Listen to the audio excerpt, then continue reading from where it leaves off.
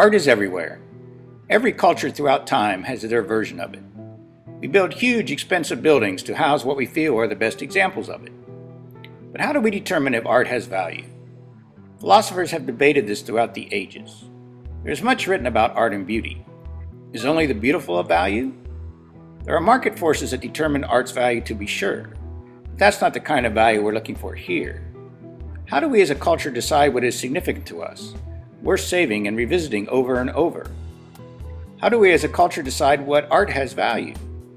I would suggest that art that carries significant meaning has value.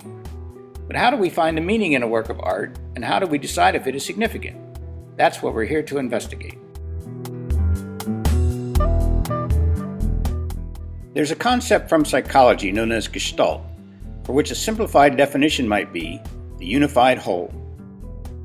When we first come into contact with an artwork, we generally see a holistic overview.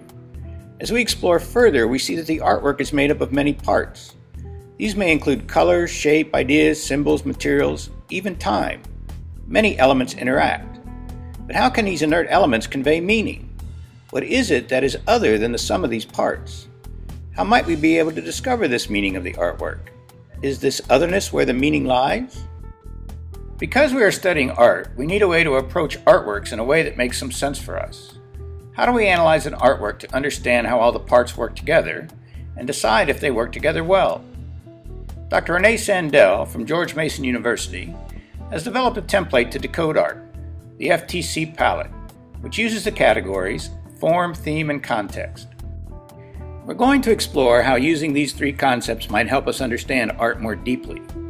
First, we'll have to figure out what exactly each category means. We need to explore how these three categories interact in a work of art. Then, and here's the fun part, we need to decide if this interaction is interesting and has any relevance to us. The form of the work is how the artwork is. Let's look at some aspects of art that Dr. Sandell has identified as what makes up the form of the work.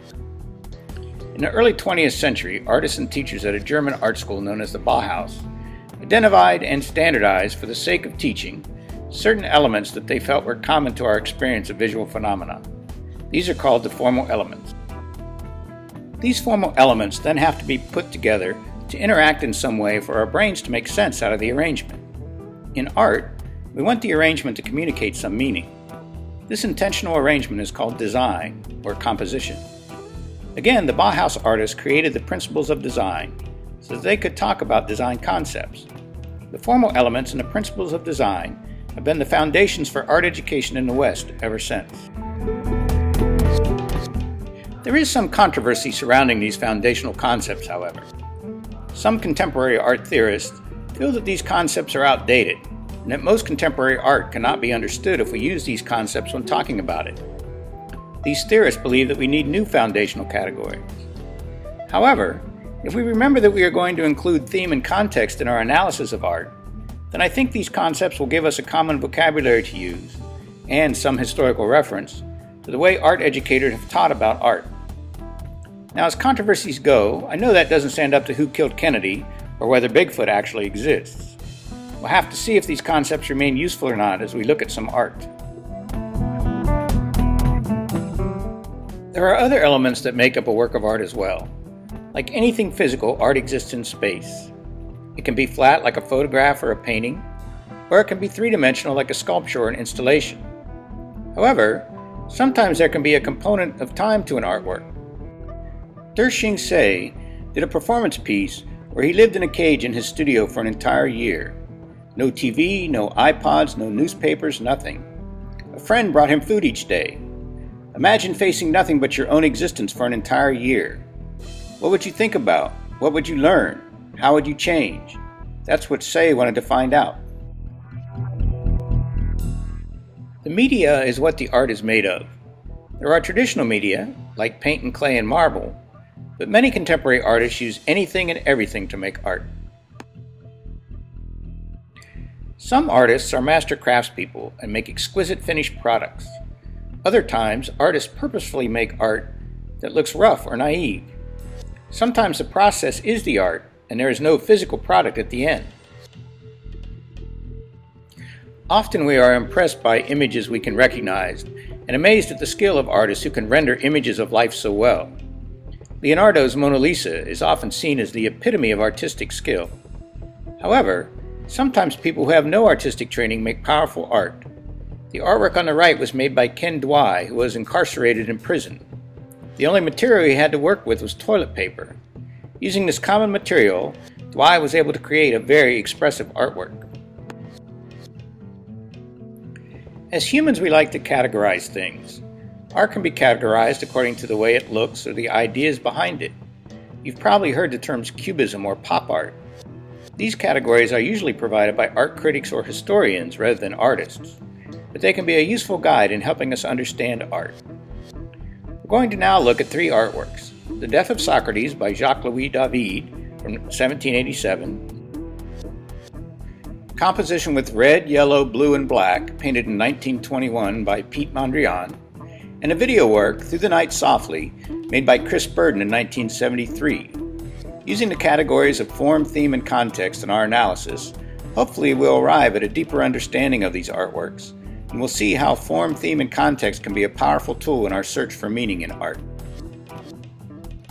Recalling the criteria that Dr. Sandel set out for us when it comes to the artwork's form, it is easy to see how David manipulates the aspects of two-dimensional composition to create visual drama in this painting. His use of light and color draws to the main character, Socrates.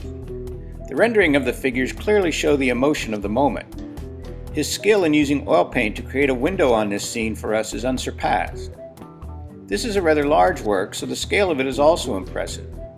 Clearly, David is a master at manipulating the formal elements and the principles of design in this painting. Mondrian's painting also manipulates these formal elements and principles of design, but to different ends. Clearly, he has no interest in representing reality in a traditional sense.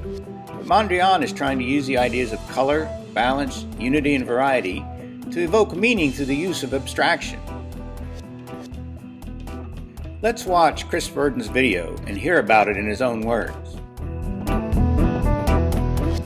Bronco presents Good Vibrations, 22 original hits with the Hollies. The TV ad piece came out of a long-standing desire to be on television. The more I thought about it, the simplest way seemed to be to purchase a commercial advertising slot. Acting on that, I pulled out the yellow pages and started calling up TV stations to get their rates. I could only afford to purchase a 10-second spot ID. My biggest problem was convincing the station that I was worth bothering with, that I was a legitimate artist. They knew I was a small client, and I knew it too. What you've been watching is the advertisement that actually precedes mine.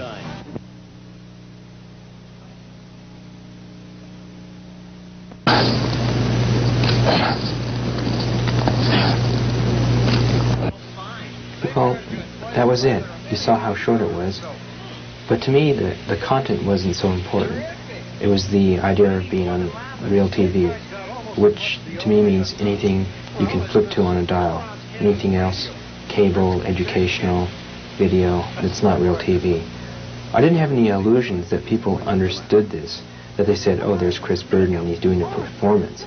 But I know it stuck out like a sore thumb, and that I had the satisfaction of knowing that 250,000 people saw it every night, and that it was disturbing to them, that they knew something was amiss. And the ad came on, my ad came on 5 times a week for 4 weeks, right after the 11 o'clock news.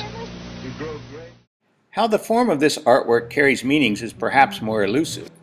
There are some formal and design elements, the light and the movement for example, but they seem like secondary considerations in this work. If we focus on these things, maybe it will actually mislead us in our quest for extracting meaning from this work. Perhaps we need to look elsewhere. The form of the artwork is our initial contact with the work of visual art. But an artist makes art to communicate something. Sometimes an artist will hit us over the head with a message, and it's easy to understand the meaning of an artwork.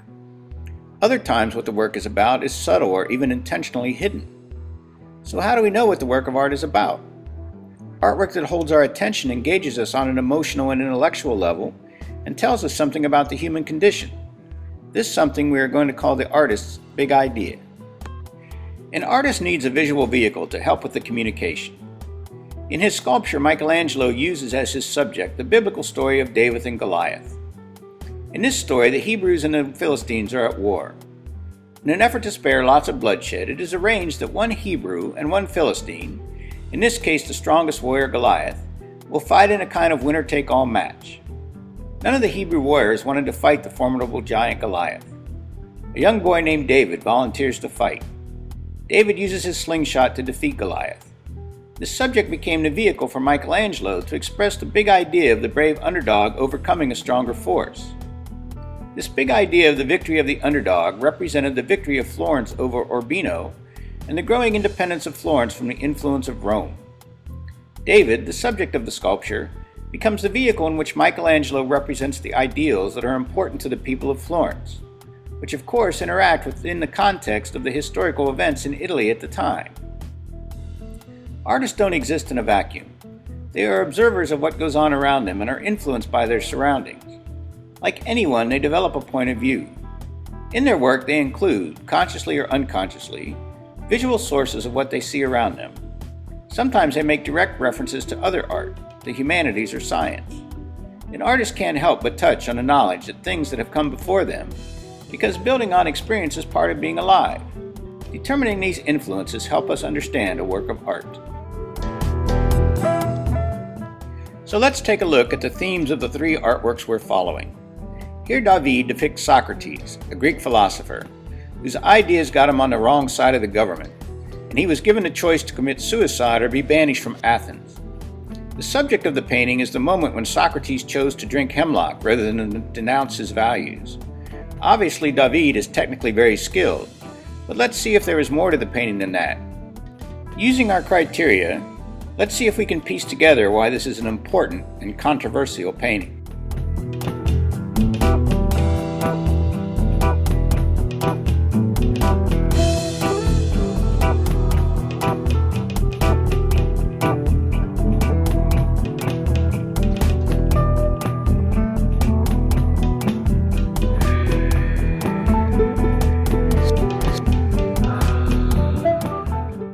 Mondrian's painting doesn't tell a story like the death of Socrates.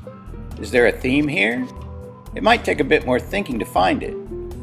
See if the responses for each criteria convince you that Mondrian's painting does indeed have a theme.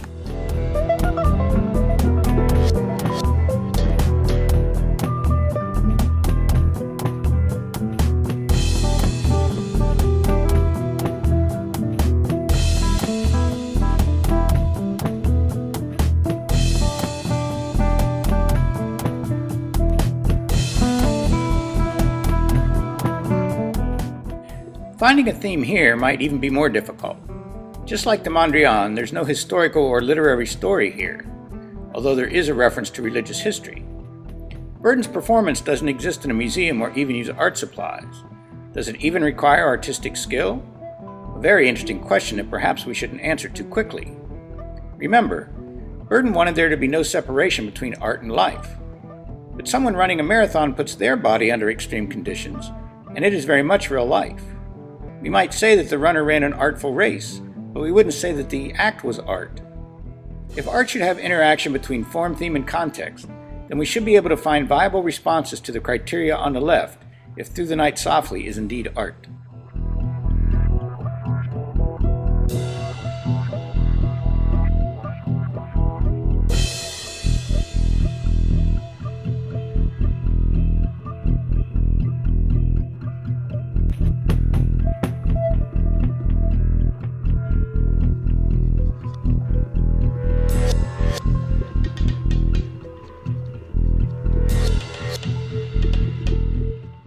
Artists are product of their times. To use the common phrase, ahead of their time, really indicates the reluctance of the rest of us to embrace change. Societal and political events become history. Artists both influence and are influenced by these events. Remember that we are trying to see if our understanding of art can be enhanced if we understand the interaction between form, theme, and context. Context is the third piece of the puzzle. What separates relevant and irrelevant events and ideas? What makes some themes more worthy of the term big idea than others? Perhaps finding how the context of an artwork plays a part in its creation will help us answer that question. Here again we see the death of Socrates by David. The end of the 18th century was a tumultuous time for France. Spurred on by the ideals of the Enlightenment, equality, citizenship, and unalienable rights, the people of France transformed their society from a monarchy to a republic. Although the political atmosphere surrounding the revolution was complex, the official revolution began in 1789 and the republic was proclaimed in 1792. Things got ugly and even more complicated until Napoleon came to power in 1799, declared himself emperor, which ended the republican phase of the revolution. David was embroiled in a controversy, spent some time in jail, but eventually emerged to become the court painter for Napoleon. This painting was part of the story.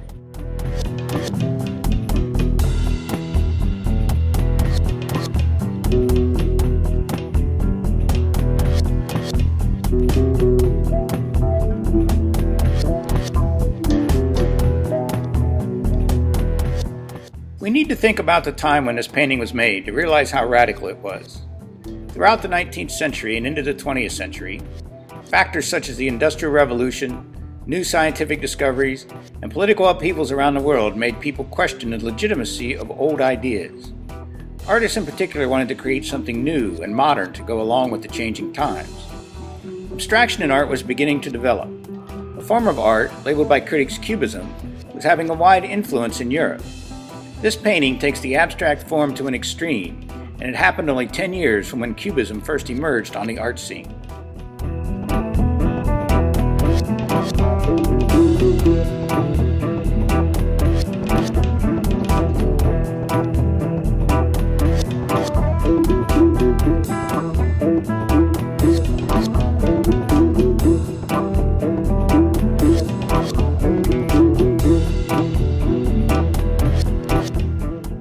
As part of the convention of finding new art forms in the 20th century, some artists had begun using their own bodies in their art.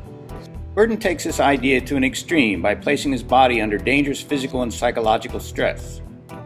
The US at the time was also in a state of stress. The 60s had been a decade of much social upheaval in the US, and this carried over into the 70s.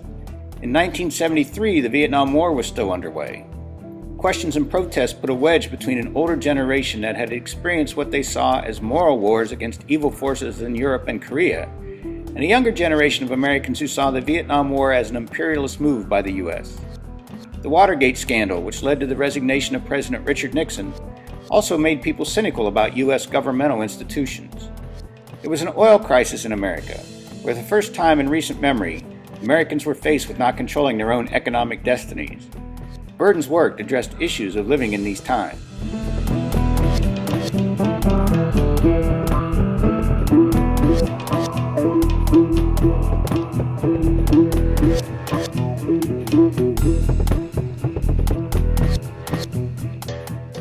So we've explored form, theme, and context as separate entities, but all these attributes interact simultaneously. By analyzing this interaction between form, theme, and context, perhaps the many layers of meaning in an artwork will be revealed, and we can arrive at a deeper understanding of the artwork. Then possibly our search for meaning will bring us a more profound awareness of why art plays such an important role in understanding what it means to be human.